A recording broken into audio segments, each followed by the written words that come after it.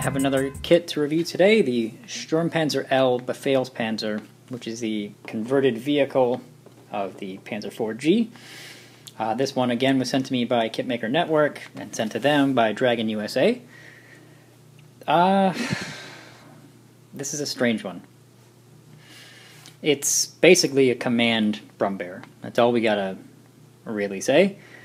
And then the fact that it was, I believe, converted from a G. Panzer IV-G is, I'm assuming, different than other Brumbears. So, it has Zimmerits, and I'm not sure where it falls into the early-mid type thing, because the family tree of this thing was in 08, there was the initial tooling of it, which was a mid, 6460, and then there haven't been that many. There was an early in 08 as well, 6497, and then in 09, they just started to redo them. So there was a mid-Zim, 6500, and then in 2010 there was an early with Zim, 6596. So that's just a mid, an early, a mid with Zim, an early with Zim, and then this guy. So it's a pretty short run as far as what Dragon normally does. So the only things I can see different in this one than like the previous one before is that it's like just has DS. That other one had command tank capability. It's in the kit, I think. So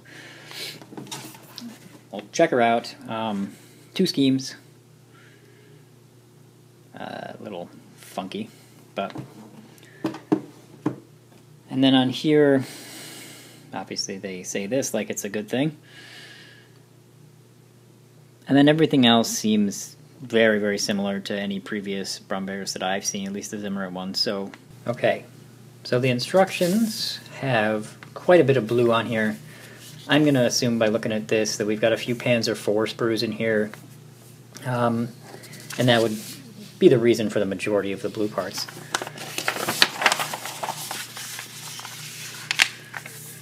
So the suspension will be of the simpler type, which I would assume. I don't think they ever do that super kit thing anymore with its separate rubber. So 3-piece wheels, 2-piece idler, 2-piece return rollers. The tub seems about standard. You got a separate front plate and lower rear and rear plate. And we've got an option here for, I'm assuming, some kind of add-on thing.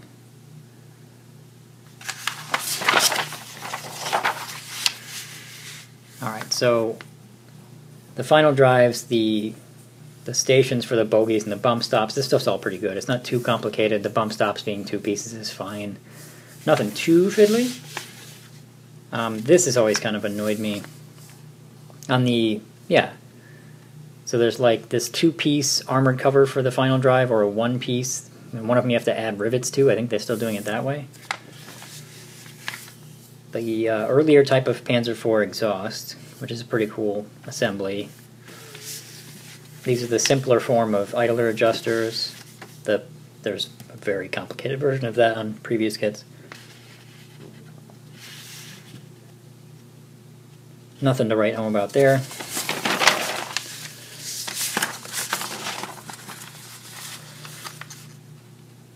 Pretty simple. We've got PE for that thing. Not even honestly sure what that is. I think it has to do with covering the vents on the side. Not sure what they're talking about here.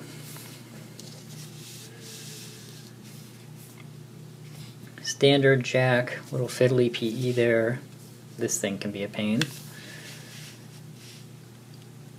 Then we get these things. That's about how those are always done. That's a nice little assembly. We can cut something off of this guy. Yes, 11. So there's the engine deck and the roof by the look of it. Scissors periscope, a styrene version of a toolbox. There's a PE version of this type of box and some of the premium, Ferdinand, I think. It's very similar looking anyway. Here we have antennas, which I tend not to put on at that stage because I'll break them off. Normally right when I get into priming, it'd be like, snap. So, ooh, I don't like the look of this. Can I cut something off? But everything seems pretty simple for Dragon anyway. Not a lot going on. Some small bits, but not a ton of little assemblies going on, just a few little pieces, at least on this part. But it is a pretty simple vehicle. Then, yeah, I've heard this. I haven't actually looked at these instructions yet, but I've heard there was a pretty complete interior, at least in the gun. So, no, nothing there. Alright, so they're having you put all this stuff together with this stuff. Okay, I was confused by that, because that happens here. It's a little backwards, Dragon. Yeah, that seems pretty complicated. Not too bad, though. I bet you it'll look really nice and you'll never see it. But that's comparable with a lot of the gun assemblies I've seen. But unlike a Sturmtiger, I don't think there's enough of a large hatch for loading in this thing to see any of this. That's kind of intense. It's a lot like the Stug 3 assembly. This goes into the floor, and then this is all the mountings for it. So yeah, actually, that's kind of what I'd compare it to, would be the Stug 3 gun. Interior, anyway. Very simple looking when it's done.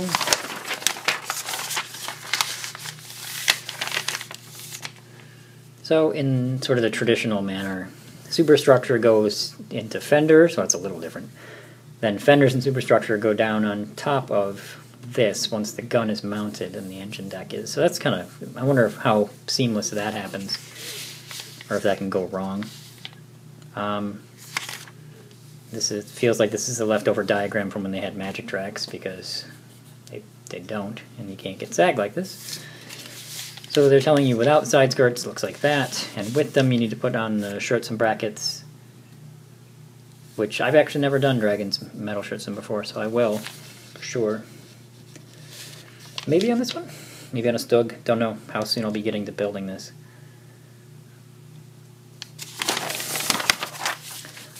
Marking options are the same to German Brummbär in 1944. It doesn't say where, it just says when.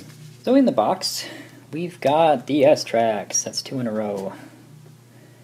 And unfortunately, that is, again, the natural lay of that track. I pulled one out. We've got some bent guide horns right there.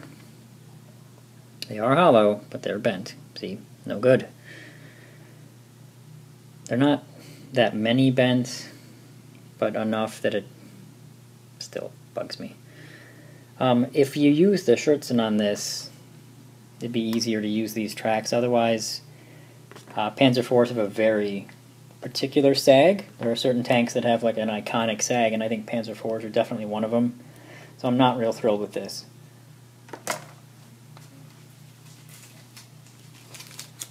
Then we've got this stuff. Very cool scale metal Schertzen plates. That one's popping out already. There's not much bad to say about that. Let's see if they've got holes in them.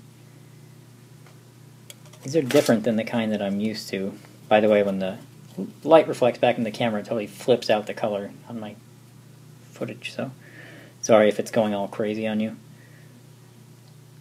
But these are slightly different than the previous ones. I've seen those didn't have holes, they had marks on them, so these might be different. But they're metal, they're scale, I dig it. Then we've got this.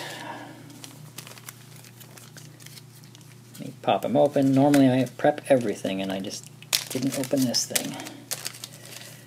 So our PE fret is just those things that go by the rear intakes and some very specific stuff. Sorry for the glare. I don't know what those little guys are. It's very different than any other Panzer IV PE I've had. And then the world's most adorable decal sheet.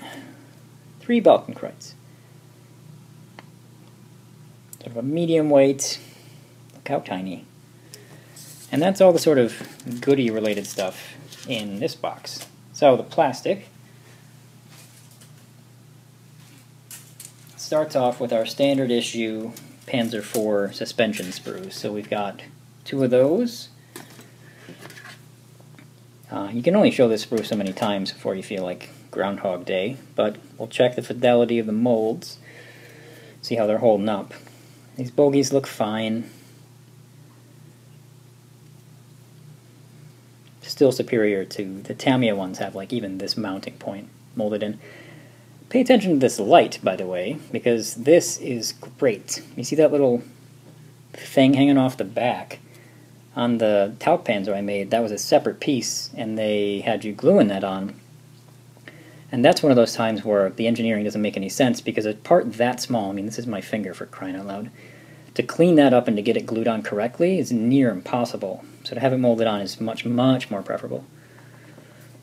These are for the bogies. Different eras of Panzer IVs had different little whatever the hell those are on the bogies, as well as these things go on bogies.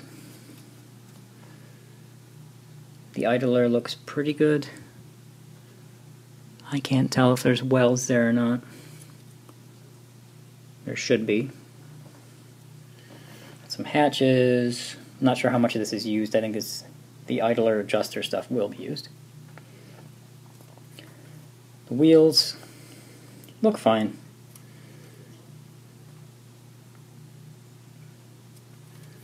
There's just so many Panzer IV variants that this sprue is just everywhere.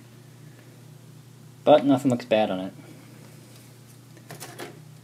And with that, we also had 2 of these. So we've got a bunch of return rollers and caps for the wheels here.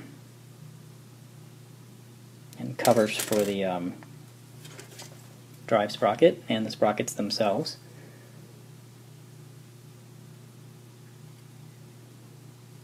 Which look pretty good. Here's the armored covers for the final drives I was talking about.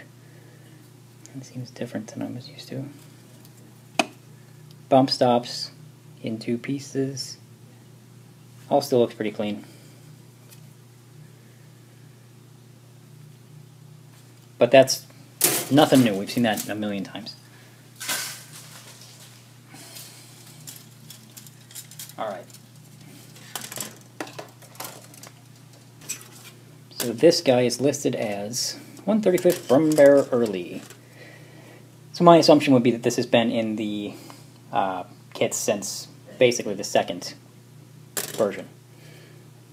Here we've got the 2 antennas, the Schützen brackets, rear mud flaps looking pretty crisp. Spare wheel holders, parts of the muffler. This has to do with the vents on the engine deck. This stuff all looks really clean.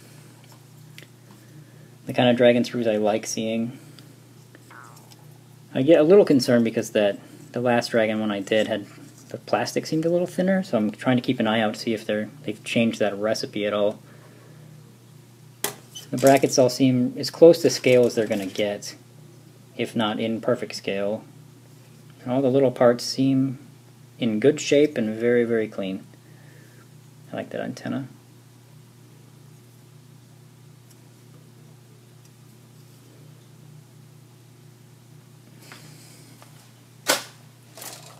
Our next one is listed as, let's see, 135th Brummbär Early with Zimmerit. So, I would assume then, because I couldn't really gauge from the box whether or not this was an early or not, because it just says it's basically a Befehlspanzer, but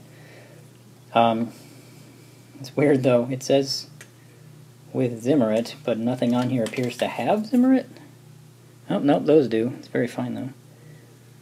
So those have Zim on them. That one's a little bent. But like, or am I looking at this backwards perhaps? Yup. Sorry about that.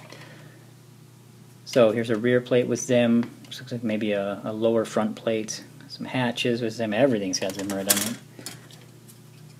Front plate. I like the Zim. I like the level. It's not as low as it is on that Tiger Mid, but it's not quite as deep as it is on the Tiger Late. So I think that's a good level. Yeah, it's on every piece of this. I can't believe I couldn't see it. Sorry about that, people. We all make mistakes. Yep, I like the Zimmerit on this. Could be my favorite Zim so far. And everything small seems to be good.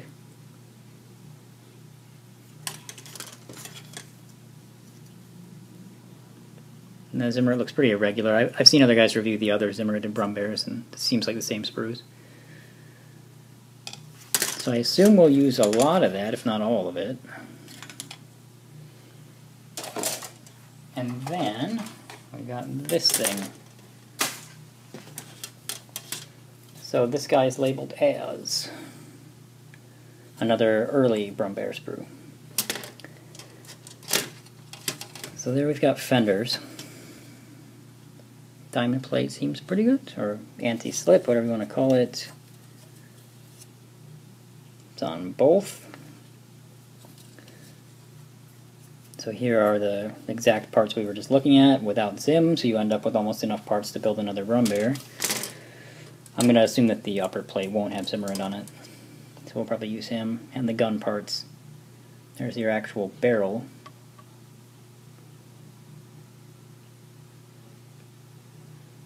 Pretty nice.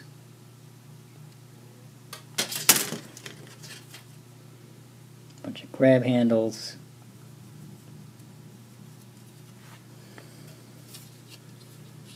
Everything on here looks super modern, very clean, not flashy.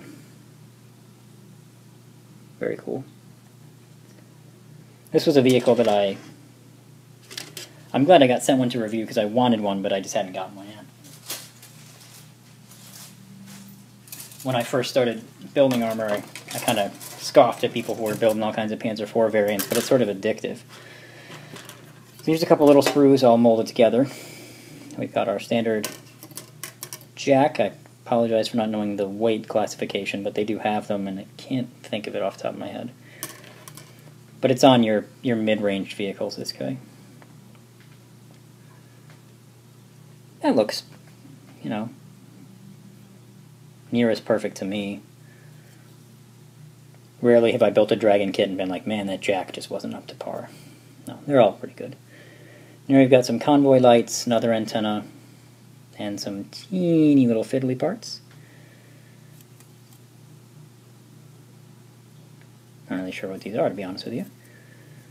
And then what I assume are spare wheels.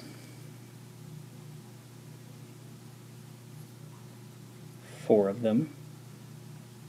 Well, normally, some of the spare wheels have like teeth in here. These don't. But Brumbears in general had at least a couple of spares on the rear, so.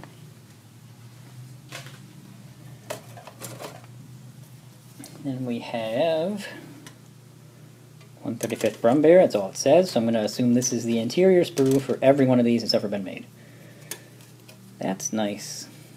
It's smooth as a, you know, baby's whatever, but it's I like the thickness of it.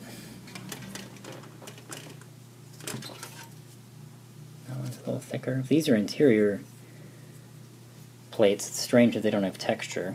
These are where you mount the gun. That looks like a seat back right here. Elevation wheel. Something really small there.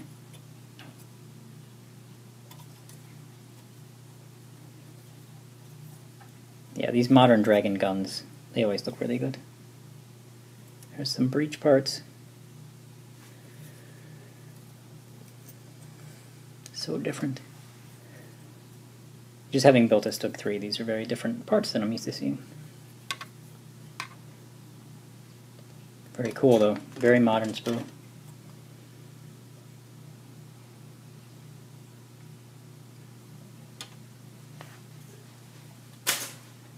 Then we've got, that looks like a Panzer IV sprue.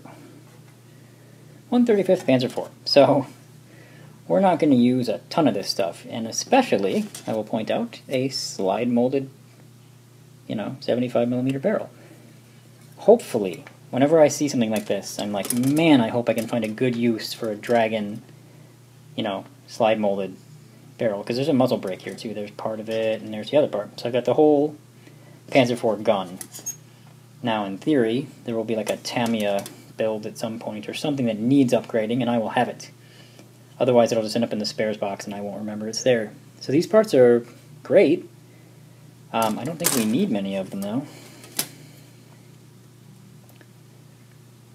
Pretty sure we don't. I'm actually quite curious what it was that made Dragon put this in there.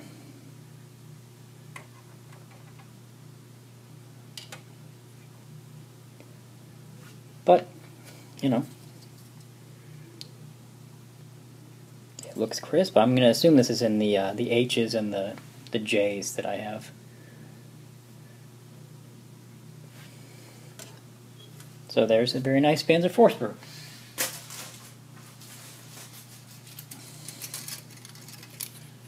We've got this guy, which looks, again, I just bent something. Panzer IV. So this would be engine deck stuff and the rear plate, but oh, and the exhaust. Yeah, that's probably why this is here. But then we also have Panzer IV on vehicle tools. Yeah, lots of exhaust parts, that's probably why. Rear mud flaps. Engine deck covers, tiny little fiddly parts. Man, these sprues are nice. More tools.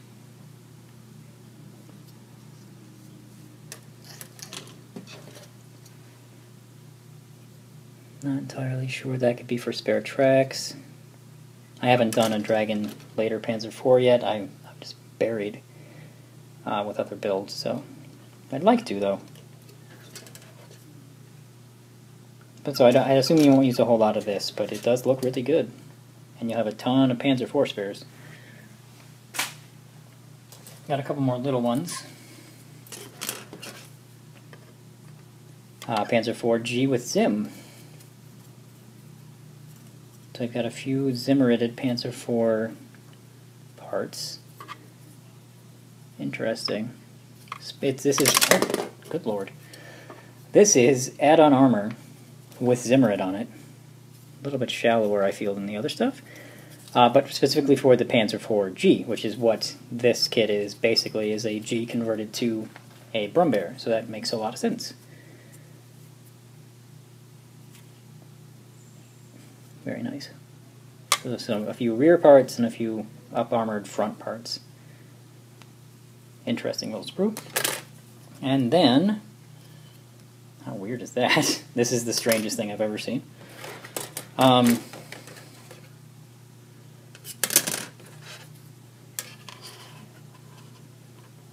This is literally this, with this part cut off. So, I'm trying to go through why Dragon would do that.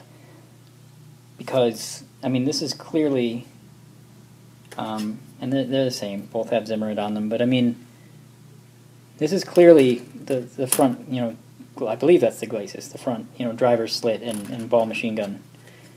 And then this looks like a lower front hull. No tank would have two of those, right? Like, why not?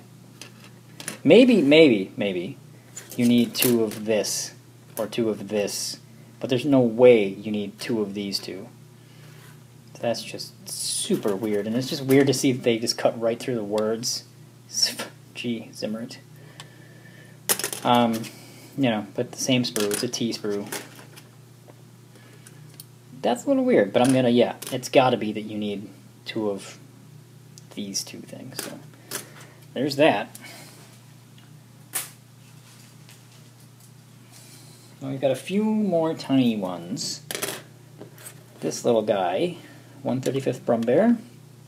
We've got what I assume is a hatch for the top. Our toolbox, which I thought we already saw one of these. Jack block. Still a little smooth on the side there, Dragon. Some tools, a little crowbar action, some really tiny stuff there. Not even sure how they want you to remove those, because it goes straight from sprue gate to part. There's really no, like, that long rectangular part, that's where I always cut, and these don't even have that. So it's a real small Brumbear sprue, essentially toolbox jack. These are fender supports, basically, on a Panzer IV. Very modern, very clean. Not real sure what all that is, but this guy, I have about 1,000 of these. This is an MG34, a bipod open and close, and then the top part where you close it when you load it. This one's actually slightly different. It doesn't have the mounting for the, what do you call it? Where it goes in the shield, like on a Stug, there's sometimes right where the sprue gate is, actually, there's a thing that you can end up gluing it right to the shield. Thought I had one right here, but can't seem to see it. So this is one form of a MG34, which is clearly cut from another sprue. And then another Zimmerit sprue. This is strange. Normally when they do these Zimmerit kits, you get one big sprue with all the zimmed parts. This is like the fourth one. So this is not labeled. It's actually another part of the T-sprue, so it's been cut. So it could have originally been with that other one. So this is our front deck, our lower front, and then our rear plate again. It's strange to have that many Zimmerit parts. But again, the Zim is at a nice level. Looks irregular. I take it.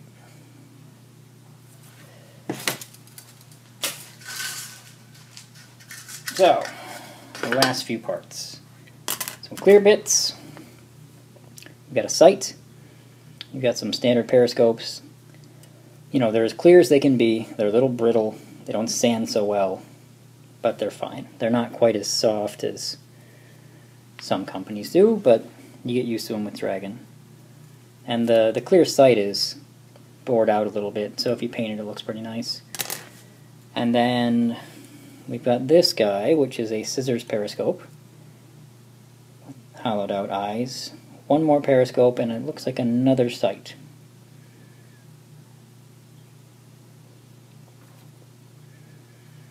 So, as good as clear parts get.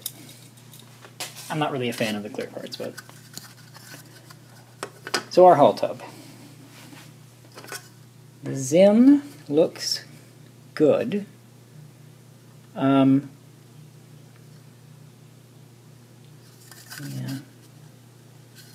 Yeah, I like that spot especially, where it kind of looks like they made a mess around this area here. Maybe it's a little shallower than it is on the rest of the kit, but the irregularity is fantastic. Fuel filler areas. Detail on the bottom is good. A little bit of marring there, but that shouldn't be an issue. Looks good to me. As they did with a lot of the later Panzer IVs, this stuff is already here. On the earlier super kits, you had to end up doing that yourself. And then the last stuff I have is the superstructure itself and the engine deck, which is all on one little sprue together. So, got some Zim on the engine deck.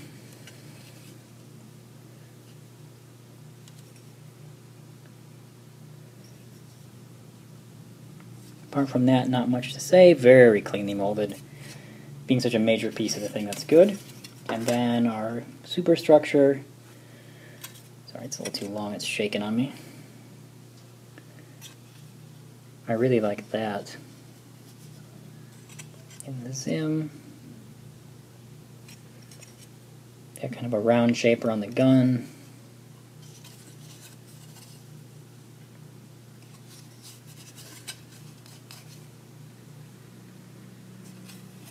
Yeah, it looks really good. Overall, that'll be roughly the size of the thing. All the Zimmerit looks pretty good. What do I think about it? I'd be real excited if it wasn't for the DS tracks, honestly. There's not one sprue in there that wasn't full of really clean, really nice looking parts. It does seem nearly identical to every other Zimmer-rated Brumbear that's come out. I'm not entirely sure if this stuff is, and I didn't do all of the research in the world, but I'm going to assume that something to do with this G conversion may have some slightly different armor in some place or some slightly different component somewhere.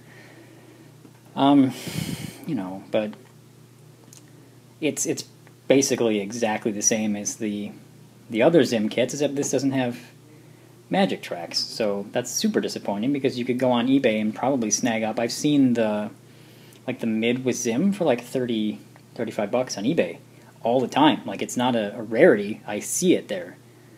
So that's this kit with better tracks. So, you make up your mind there, but that's the direction I would go in. That being said, apart from the DS, this looks really, really sweet.